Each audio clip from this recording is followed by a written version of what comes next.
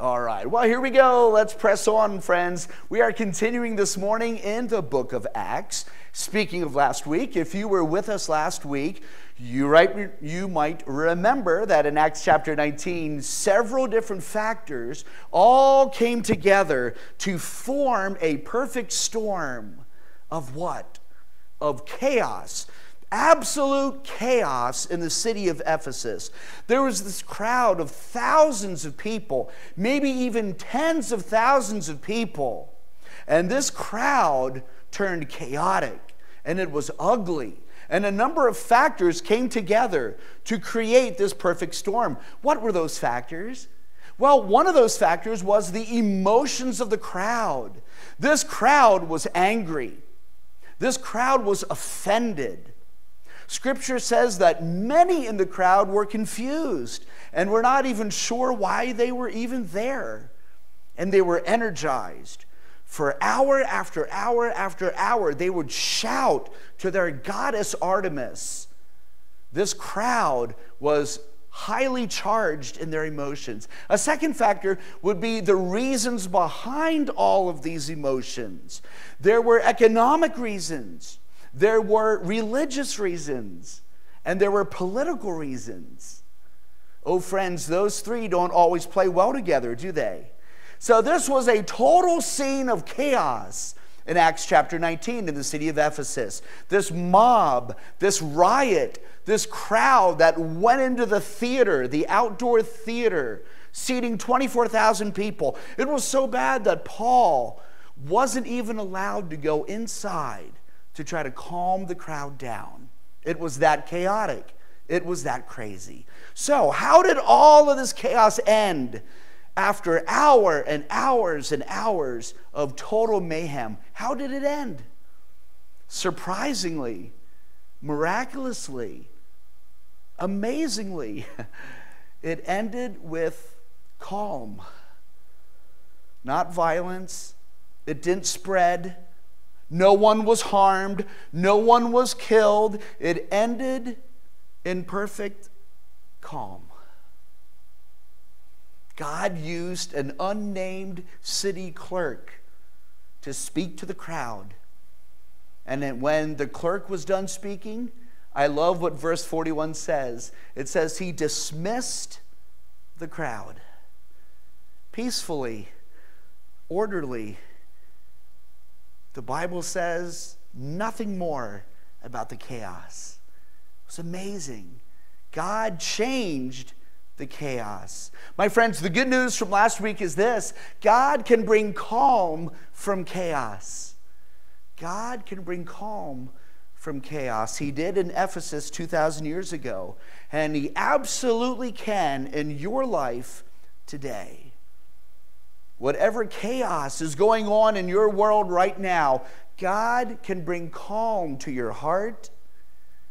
He can bring calm to your mind and to your spirit. And in His way and in His timing, God can even bring calm to the situations and circumstances swirling around you. My friends, always remember, never forget, that God can bring calm from chaos.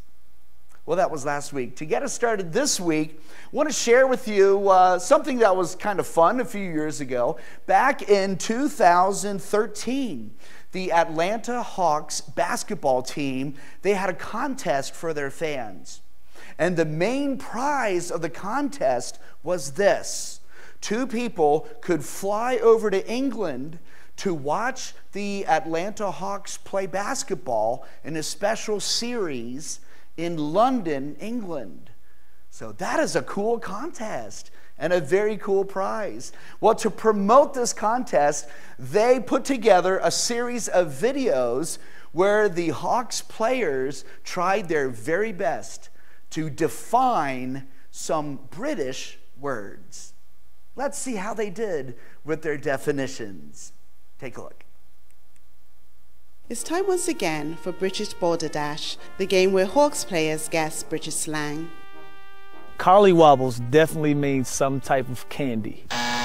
Collywobbles means, it's probably a dance, actually. Oh Lord, the dance they do. Collywobble is the gum that sticks on the bottom of your shoe, and people pick it up and eat it. Collywobbles is a dance that they do in London. When they're on the dance floor, they get down and collywobble. Collywobbles is actually an upset stomach or feeling kind of nervous. Sometimes before big games, I get the collywobbles. Gabi is a gigantic turkey. A gabi is what you put on over your coat so it doesn't get wet. Gabi means what's up. Gabi is guacamole in Britain. Gabi is a drink in the UK where they use spritzer, lemonade, and ice cream. Oh, Gabi means garbage. Gabi means hello. Actually, Gabi is being a loudmouth. For example, Jeff Teague. Knackered means nasty. Knackered is another way to say pants in the UK. Knackered means do you want some food? Knackered is walking along the street and jaywalking. Knackered is what you yell out when you hit your tee shot in the woods. Knackered means being exhausted. For an example, after a long day of practice, I can be kind of knackered. Minted means you were icy. Minted means it's been perfected. That's easy. Minted is the flavored gum of Five. Five favorite gum, my favorite gum. Minted is a leaf. Minted. Minted is what in Britain what they call stanky breath. Minted means to be wealthy. For an example, Donald Trump is very minted. Well, there you go. Hey, they didn't do too badly, did they? So I hope none of you are knackered this morning, okay? I hope you're not knackered. That would be a bummer. So they did pretty well guessing some definitions of some British words. Well, this morning is all about a definition of one word. It's not a British word, it's a Greek word. That's our main focus this morning, is a definition of one word. What word is that? Well, in Acts chapter 20, Paul encouraged people. He encouraged people in Ephesus, in that city after all the chaos. And then he traveled through the region of Macedonia, and he continued to encourage people. You can probably guess the word because I'm saying it with enthusiasm. The word is encourage. So here's where we're going this morning. What is the Greek word that we in English define as encourage? What is that Greek word? Now, before you reach over and turn off your computer and go, I'm not here for a Greek lesson, let me just assure you, my friends, we're going to spend only this much time on the word, just a little bit. But the more we understand this one Greek word, the more we understand God. The better we understand this one Greek word, the better we understand one way how God cares for us. So that's why we're looking at one Greek word this morning. What is the Greek word that in English we use encourage? That's where we're going. Let's pray and ask God to bless our time this morning. So, Father, thank you again for this time. Thank you for your word. Thank you especially for this one word this morning.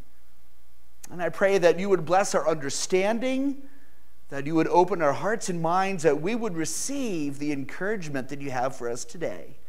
And it's in Jesus' name I pray. Amen. Well, friends, before we take a look at that one word, I invite you to take your Bibles, please, and turn to the book of Acts.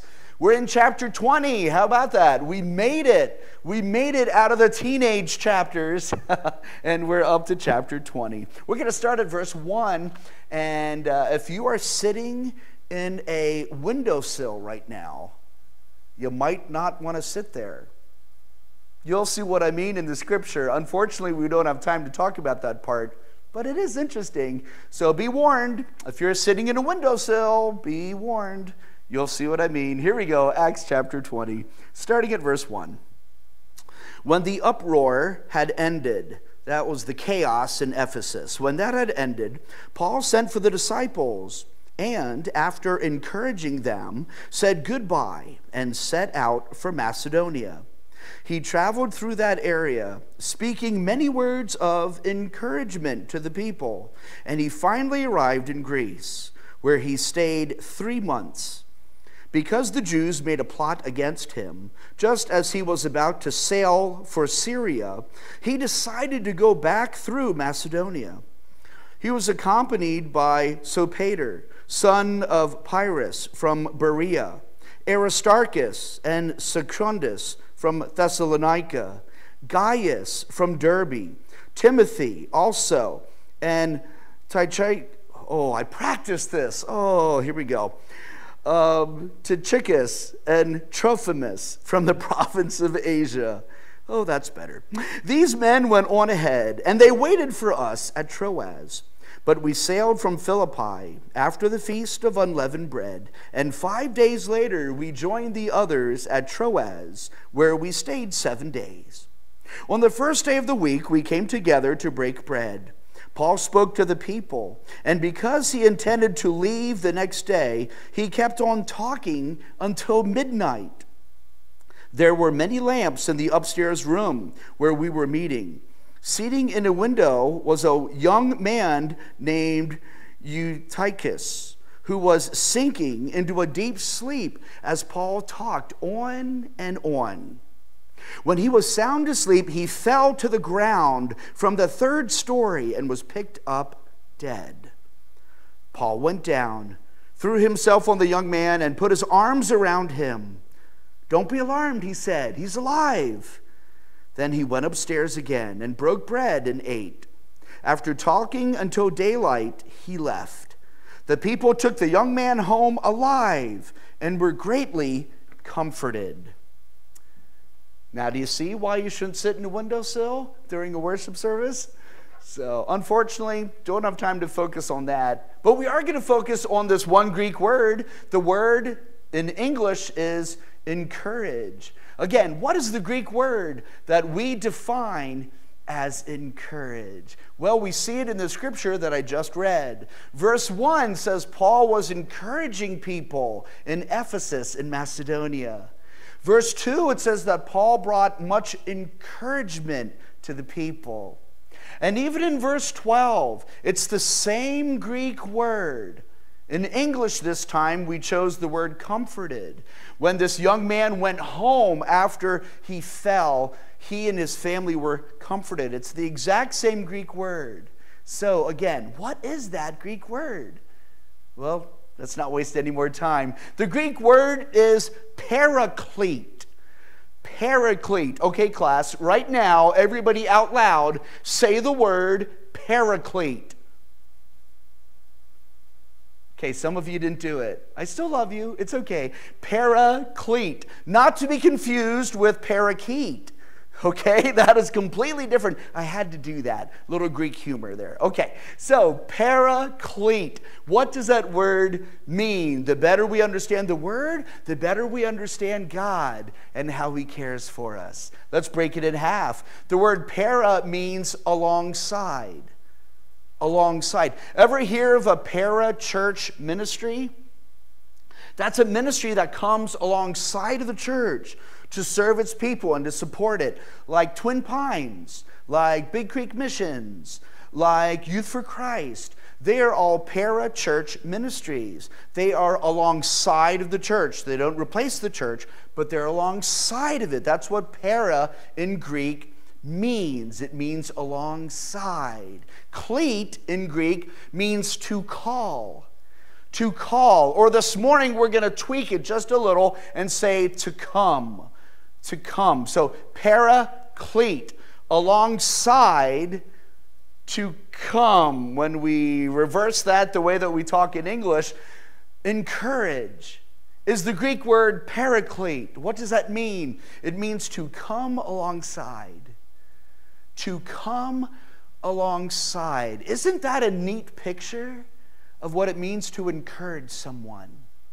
You come alongside of them. That is paraclete. That is encourage.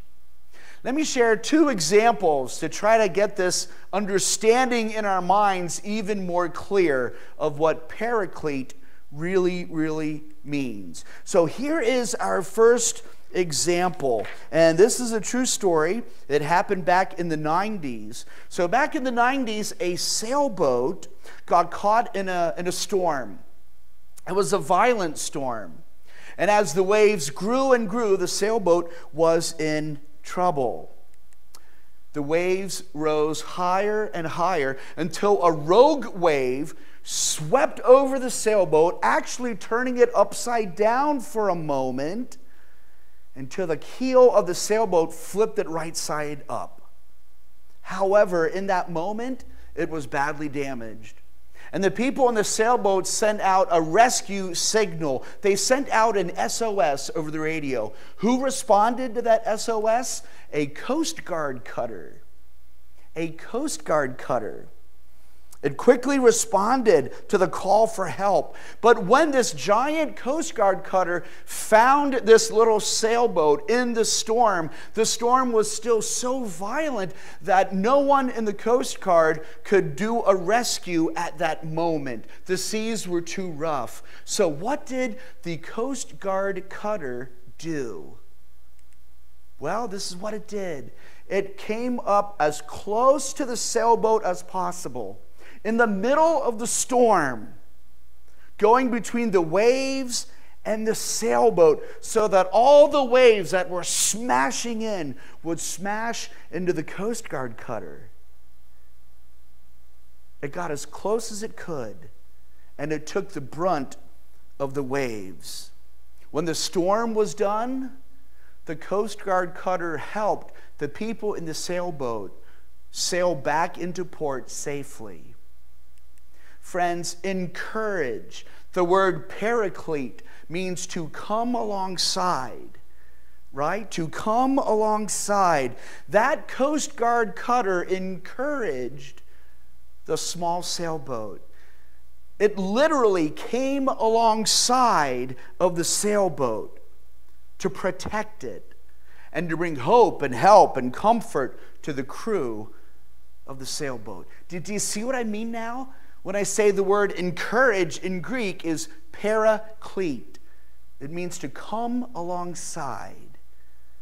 All right, if you're not into sailboats and waves and the ocean, let's try another example of this word in action, okay? If you're a baseball fan, here you go. This one is for you. Back in 1947, Jackie Robinson was the first African-American baseball player to play in the professional leagues. He played for the Brooklyn Dodgers.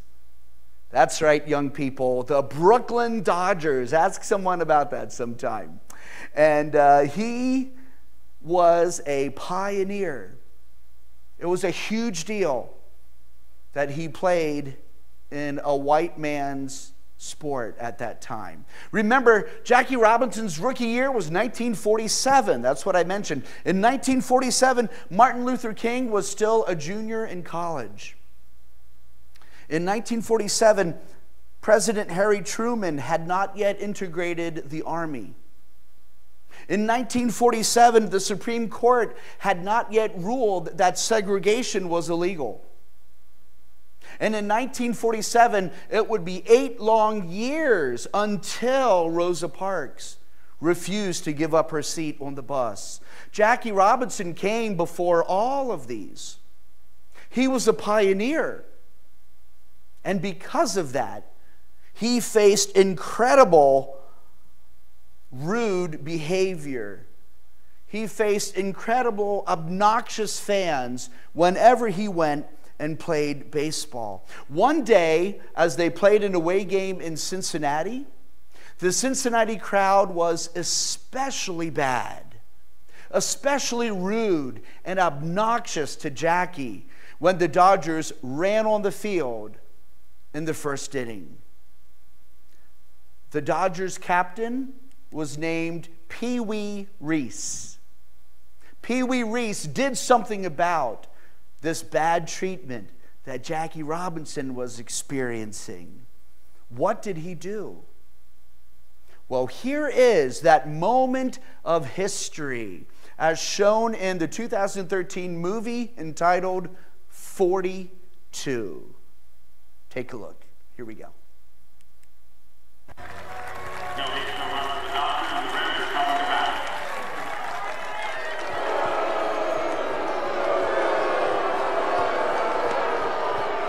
How many times do you think Pee Wee's going to score today? Well, I don't know, son. I remember when I was a kid, I saw Honus Wagner play. Scored 3 times that day. I just have to wait and see. Wow, that would be great.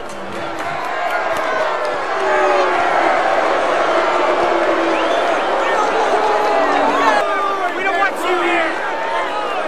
Go back to Brooklyn! We don't want you here! Cincinnati fans expressing their displeasure as the Dodgers take the field. Nick Robinson at first, Brad Eddie Stanky at second, Buddy Jorgensen at third, and the captain, Pee Wee Reese at short. Fans, ask any man and they'll tell you the Gillette Super Speed Razor is our honey. Maybe the sweetest shaving razor you'll ever use. Look sharp, feel sharp, be sharp. They can say all they want. We're just here to play ball. It's just a bunch of crackpots still fighting the Civil War. Well, hell, we'd have won that son of a gun if the cornstalks would have held out.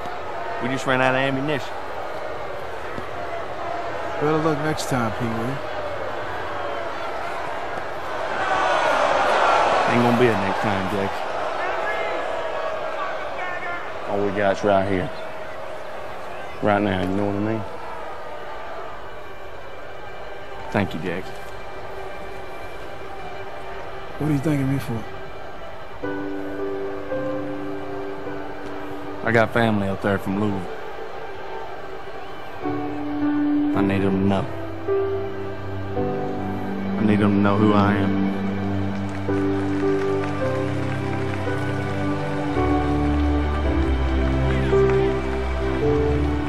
Hey, number one!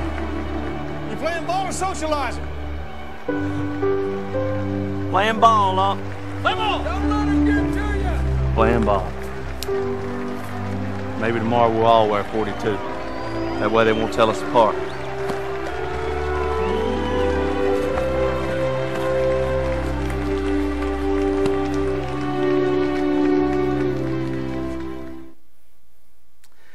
The English word encourage in Greek is paraclete. It means to come alongside. Pee Wee Reese left his position in shortstop. He ran over to first base. He put his arm around Jackie Robinson and he encouraged him. At that moment, Pee Wee Reese came alongside of Jackie Robinson. He came alongside of him to defend him, to support him, to counsel him, and to cheer him on. It was such an amazing moment that they made a statue about it. And that statue still stands in Brooklyn today. That statue commemorates an amazing moment. It was a moment when Pee Wee Reese came alongside of Jackie Robinson. Do you see what I mean now? With the word paraclete, alongside, to come alongside. Do you see how important that is? How powerful that is? How God can use a moment like that to change someone's day, maybe even to change someone's life. Friends, did you know that Jesus called someone the Paraclete? Jesus himself used that word. He called someone the Paraclete. He wasn't talking about any Coast Guard person. He wasn't talking about Pee Wee Reese. Who was Jesus talking about when he called someone the Paraclete? Who was that person? In the Gospel of John, chapter 14, Jesus said these words, "I will ask the Father, and he will give you another Paraclete."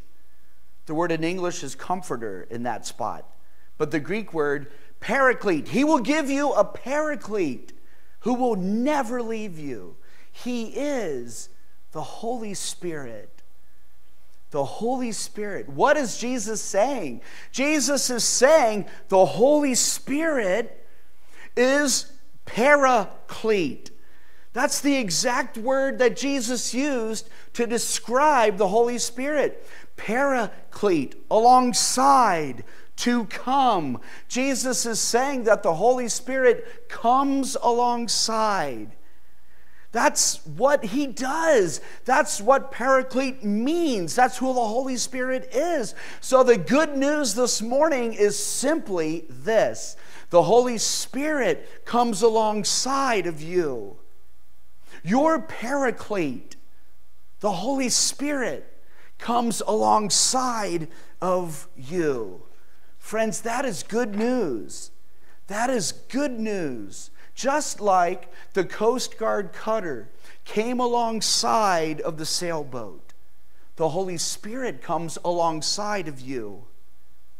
Just like Pee Wee Reese came alongside of Jackie Robinson, the Holy Spirit comes alongside of you. Friends, praise the Lord that the Holy Spirit comes alongside of you.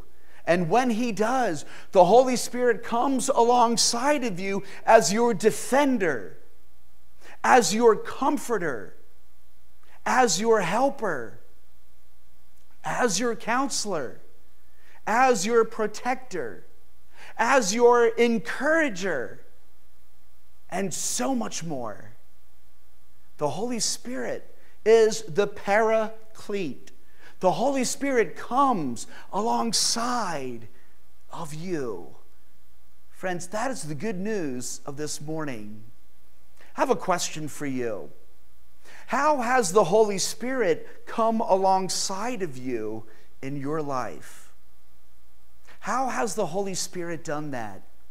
How has the Holy Spirit defended you or comforted you?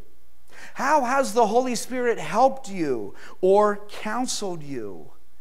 How has the Holy Spirit protected or encouraged you? Take a moment and think of a time, whether it was a big event or a small event, whether it was recent or a little while ago. How has the Holy Spirit come alongside of you? I want to give you a chance to encourage your family as you talk about this question for a few minutes at home. I'll put the timer up on the screen. You'll have about 4 minutes or so to share as a family in closing before we sing a final song. How has the Holy Spirit, the Paraclete, come alongside of you? Go ahead, let's share together.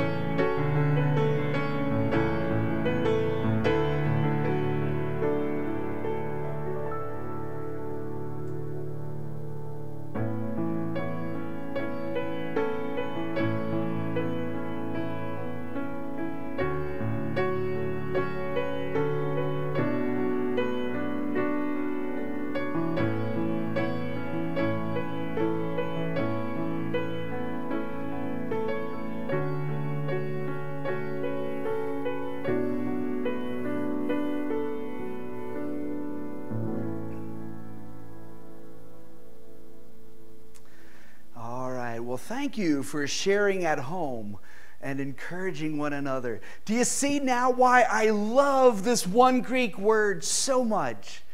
And why I wanted to share this definition with you this morning. Again, the word is paraclete. Paraclete. Jesus called the Holy Spirit paraclete. That means that the Holy Spirit comes alongside of you. Friends, whatever you are experiencing right now, whatever is going on in your life right now, the Holy Spirit comes alongside of you. He is your paraclete. He is your defender and comforter and helper and counselor and protector and encourager. Praise God for the Holy Spirit who comes alongside of you. Let's pray. God, I thank you for the Holy Spirit. And I pray, Lord, that your Holy Spirit will come alongside of each person worshiping with us now. That you, through your Holy Spirit, would come alongside of them in a very special way, even today, even this week. And that they would experience your presence, and that they would truly be encouraged. So God, come alongside of us. And we thank you for how you work and move in our lives. And it's in Jesus' name that I pray. Amen.